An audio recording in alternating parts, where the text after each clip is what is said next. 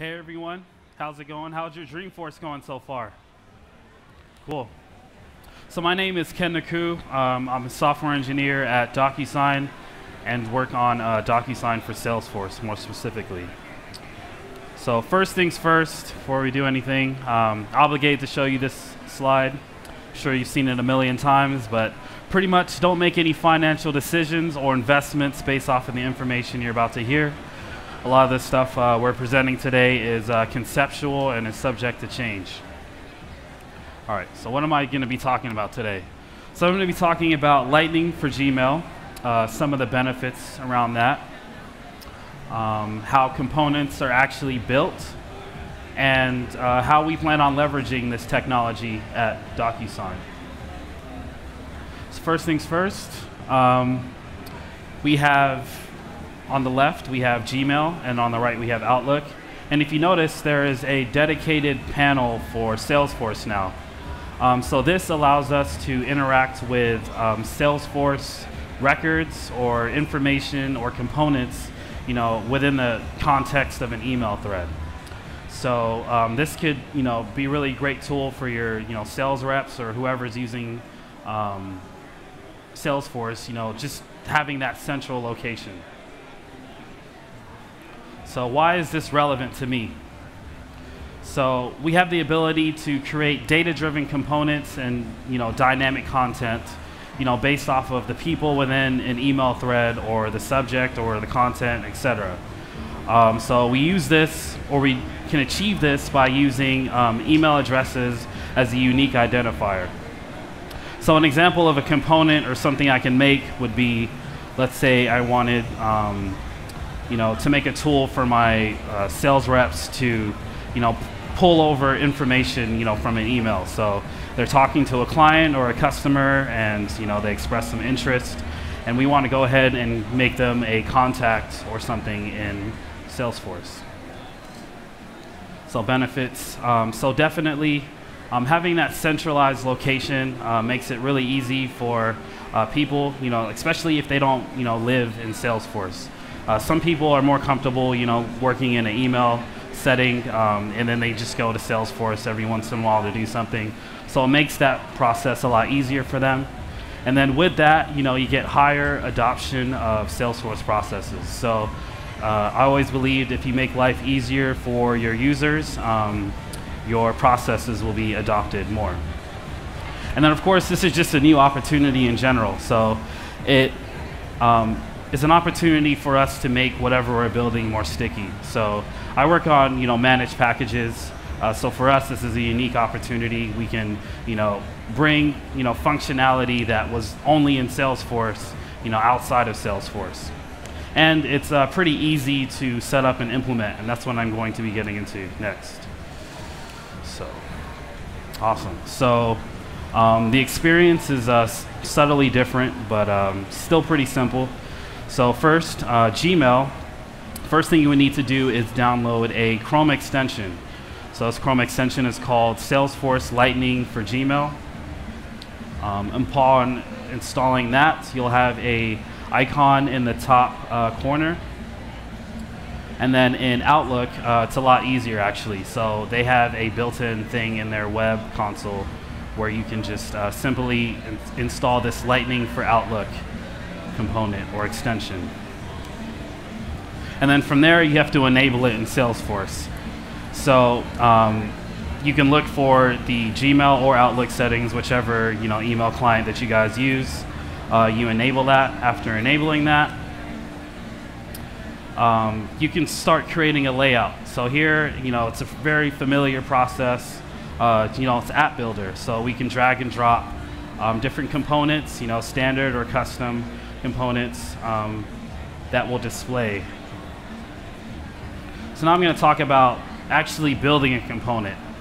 So it's pretty simple. So pretty much you just need to add that tag at the very top. Clients available for mail app page. And there's also another syntax for adding it on calendars, and I'm not going to really get into that today. And then also we need event handlers. So there are some standard objects that are returned with this.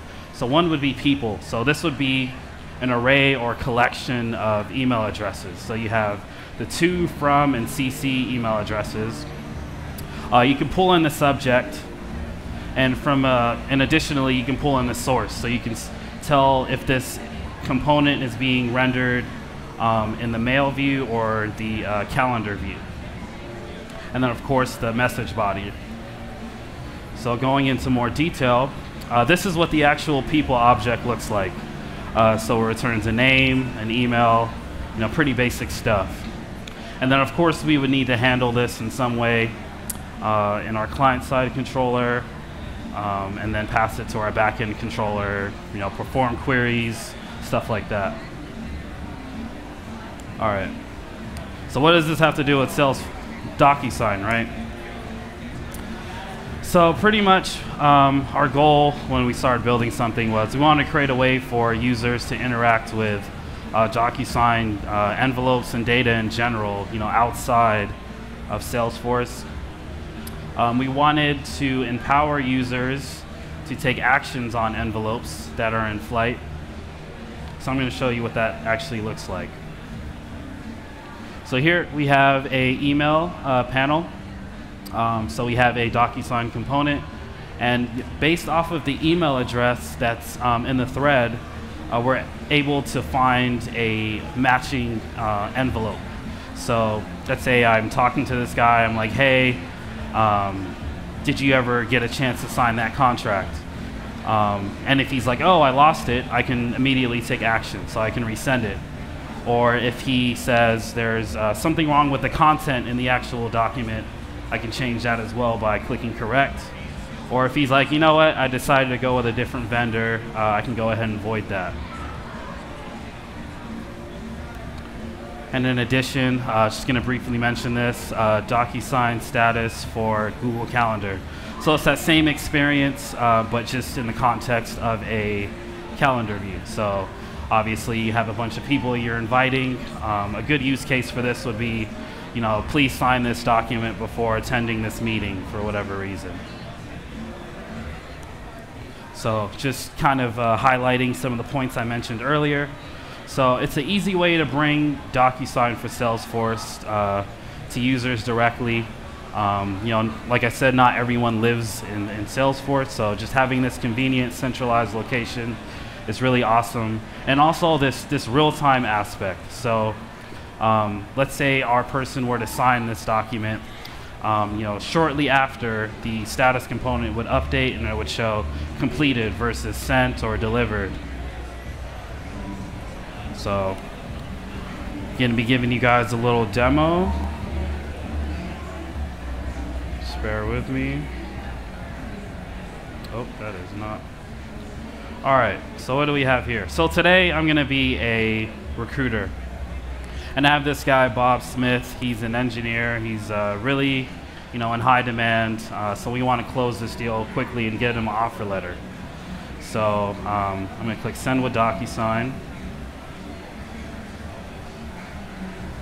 So for those of you who aren't familiar with DocuSign, you're able to reference information based off of the record that you initiate the process from. So here I pulled in my contact, Bob Smith, as a recipient. From here I can also add documents. So I can add files and attachments.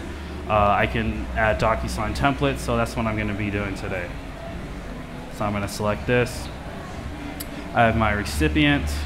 I can create an email subject, so I can say, please sign this offer letter. There's some more advanced settings down here. I'm going to go ahead and click next.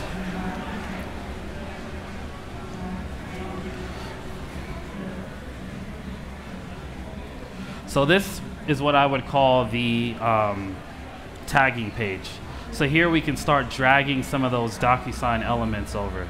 So I could say, I want you to sign here. We can, pull in information about the recipients, or we can, add in text fields for a place for them to actually populate data. So for now, I have this company, so I'm going to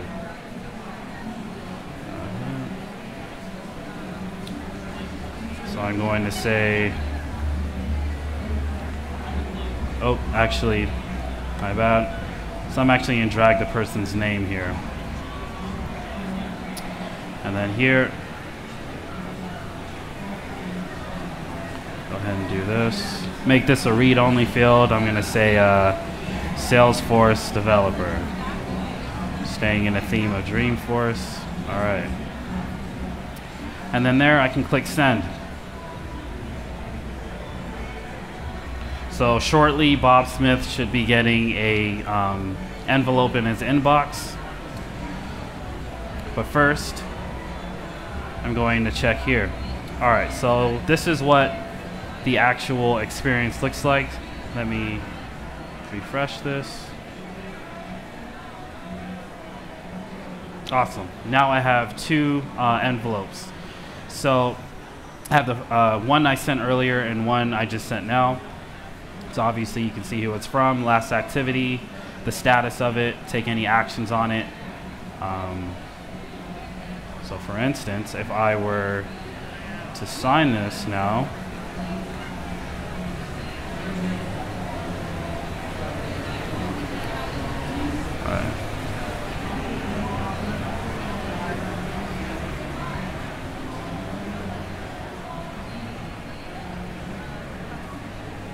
oh, you know what? I actually forgot to do something. So we can go ahead and leverage our new component. So by clicking correct,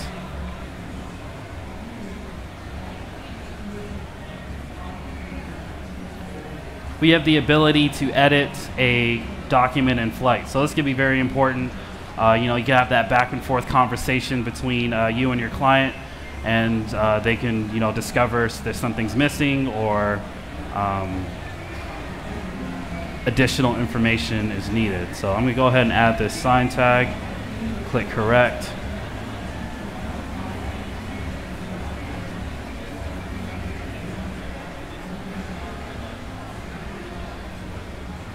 Oh, I don't know what's going on there. And the idea now is that when Bob Smith opens this email, he can now sign it. So I can sign it and then go back here, wait a couple seconds. It's an asynchronous process, so we gotta wait, you know. I'm gonna refresh this. Fingers crossed.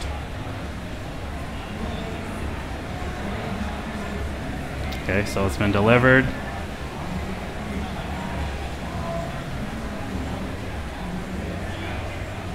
Okay. One last try. All right, I'm not really sure what's going on. But anyway, once that document is completed, the status will now change to completed.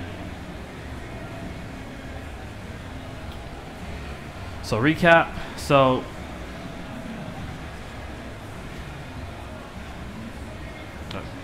pretty much we were able to send a DocuSign envelope.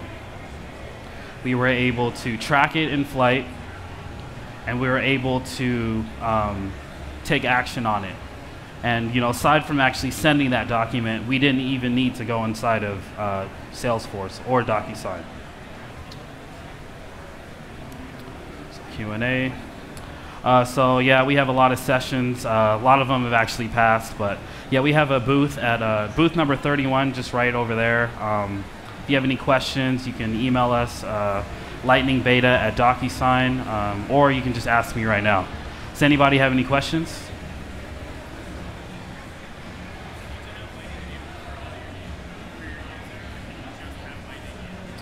I'm not sure. I don't think you would need to, since it's kind of separate.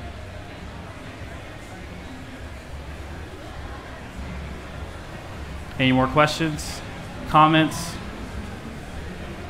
feedback? All right, cool. Sounds good. All right, thanks a lot.